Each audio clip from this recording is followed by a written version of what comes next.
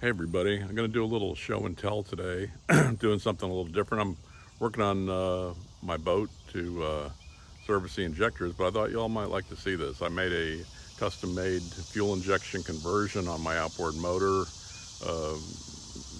quite a few years ago, and you might find this interesting. It's a little sport boat. It's 1978 Action Marine. Let me turn the camera around and show you.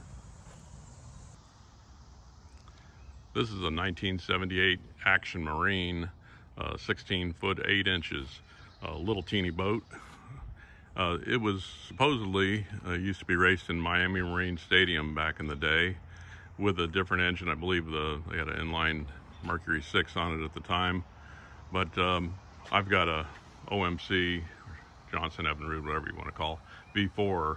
I made a custom fuel injection conversion for it. These motors were all carbureted, and my business that I've been in for the last 25 years is outboard fuel injection, making intake manifolds, ECUs, fuel injector cleaning and calibration, and that's my specialty. But this was just a little pet project I had. I thought you all might like to see this, but let me show you a little more of the boat. It's just a two-seater. I've had several race boats over the years for outboard drag racing. I'll show you some of those. This is the Laser 380 I had. Very lightweight boat, 400 pounds bare hull weight, all Kevlar construction. I've got an OMC 3-liter V6 on there, putting out about 280 horsepower at the time. This is in High Point, North Carolina, a Lucas Oil event, and here I'm racing in a gambler class. I'm in an 11-second class. This boat that I'm racing here is a 9-second boat, so I get a 2-second head start. A lot of fun. This is my STV River Rocket. It's a center steer air entrapment type hull.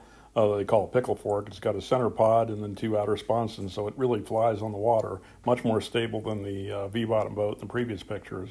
I've raced this in East Coast Drag Boat Association, Outboard Drag Boat Association, and Lucas Oil events. I've got the same motor on here, but I ported it much more extensively in a lot of other mods, putting out about 340 horse at the prop shaft. Here I'm at Lucas Oil, Augusta Southern Nationals, racing a blown big block boat. He's a 9-second boat. I'm an 11-second boat. Really messes with their heads when you leave 2 seconds early, but a lot of fun. But this is just a little toy that I felt safe for my wife and I just to tool around the lake in. It's not really that fast. It'll do about 72 miles an hour with this little V4 on it. The boats that I'm used to, my race boats, some of them ran 108 miles an hour in the quarter mile. So this is just a little plaything. But let me show you what I built. I'm getting ready to put these injectors back in the motor.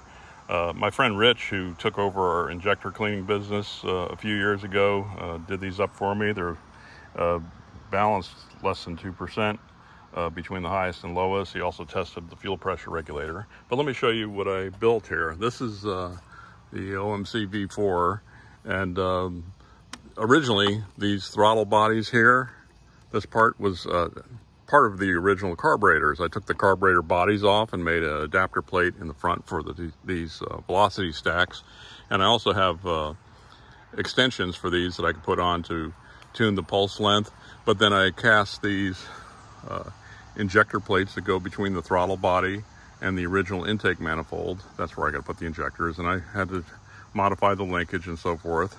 And I built these fuel rails out of brass pipe and brass fittings, and I silver soldered everything together and had it nickel plated. Got AN fittings on the ends, and then this is controlled by our ECU here. We manufacture this also. This is something, these housings I cast. This is an old style one with the cast housing, but we make billet ones now. My daughter is running the company for the ACU, which is our advanced control unit for these outboard motors. So I'll put a link to that in the description, as well as Mercado fuel injector service, Rich's company. Tell Rich that Tony sent you, and he'll take good care of you. He does not just outboard stuff, but he'll do automotive as well. But let me assemble this up and I'll show you what we got. Okay, everything's assembled now. I've got the injectors in, pressure tested it, cycled the fuel pump. Everything looks good. I'm gonna give this start up. It's like 10:30 Sunday morning, so you could be glad that I'm not your neighbor.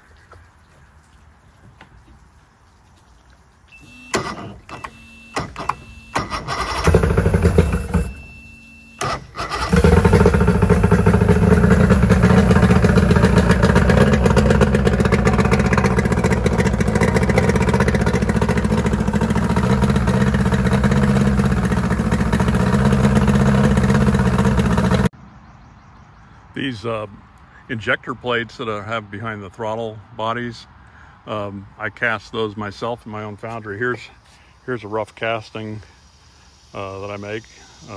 When I had my foundry going, I did all the foundry work all myself, and I went through about 1,500 pounds of aluminum a year casting. Here's one of the ECU housings that I cast, like so. And I had some other stuff. Oh, let me show you this. This is for a different model engine. This is for a 3-liter Mercury, and this is a reed plate casting. I made the patterns and cores and cast all those myself. We sold quite a few of those, but I'll show you some other stuff. So this fuel injection conversion on this motor, the reason it increases any power or speed, these are the throttle body, or the throttle plates that go behind the carburetor bodies on the stock motor. The throttle bores are 1 7/8 inch, but on the carburetors themselves, the Venturi size, I think, is 1 5/16, if I'm not mistaken. And so it's a big increase in area. And on a boat like this, or most boats, like with a V6, they would see like a 4 mile/hour gain in top speed on a bass boat. So that equates to 15 plus horsepower. So it's a pretty worthwhile thing. Not to mention, drivability and starting and idling and all that, better fuel economy.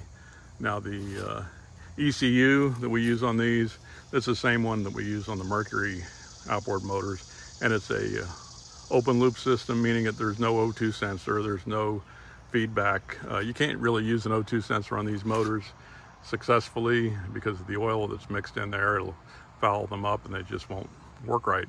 So it uses a map sensor, and anyhow, that was my business since 1996, doing this stuff. I started with making a air intake system for Mercury racing outboards, and Mercury actually, I patented my product, and Mercury actually bought them from me to put on their race outboards for Formula One and for drag racing.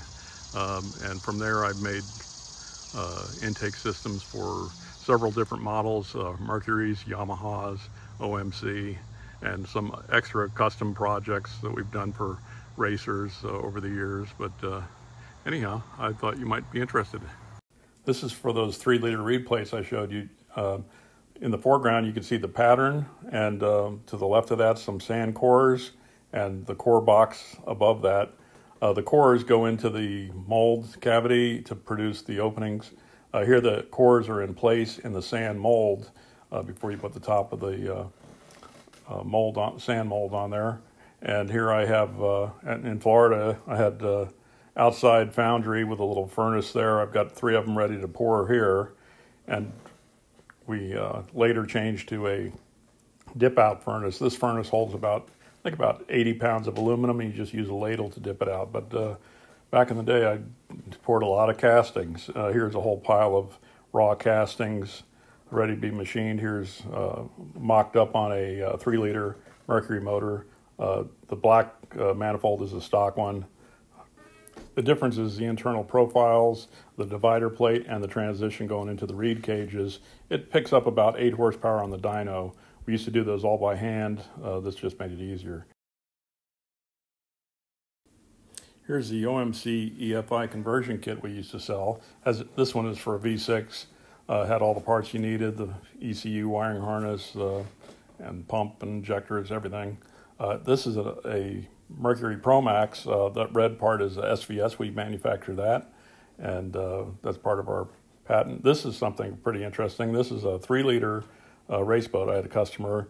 We built a special SVS, the purple part on there, air intake, and then that was pretty cool in itself. But the really neat part, if you look down below, the power head in the midsection is a Lenco 2-speed transmission. If you're familiar with outboards, they don't have a shifting transmission other than forward and reverse, but this let the low revving 3-liter Mercury, which is only good to about 9,000 RPM, shift into high gear and booking on down the road. Used a electric water pump, and you can see the 2-speed in there. Used an air shift, used a CO2 bottle to do the shifting. It was a pretty neat project, but the customer unfortunately lost interest in it, and it never really saw its full potential. Here's something that's a pretty big deal for us. This here is our SVS air intake system. This is our first outboard performance product we ever manufactured. That's the one I designed and patented, and we started making those back in about 95 or 96, and we sold them directly to the racers and our customers, and had great success with it on the race course. And Mercury Racing took notice of it, and they tested it and decided they were going to include that on their premier motors, their S3000, their drag motors that they use in Formula One racing. And we supplied them with those for probably about 12 or 13 years. Really got us started. And then we, from there, we made models for Pro Max motors and for 3-liter motors. We did special projects for Yamaha motors, OMC, and so forth. We made our own ECUs, did fuel injector calibration. So anyhow, that's where we started. I hope I didn't bore everybody with all this self-indulgent show and tell, but just thought it might be of interest to somebody. I'm going to put a link in the description below for my daughter's company, Brucato Power. She sells in the Brucato ACU, which is the ECU unit, and also for Rich with the Brucato fuel injector service. He does really good work. He worked with us for about 8 or 9 years, helping me manufacture parts and do the fuel injector work, and he's taken it over and doing a great job. Also, I'm going to put a link from the Wayback Machine from our Brucato website if you care to look at and see some of the other stuff we used to do. Anyhow, thank you all for watching, and I'll see you next time.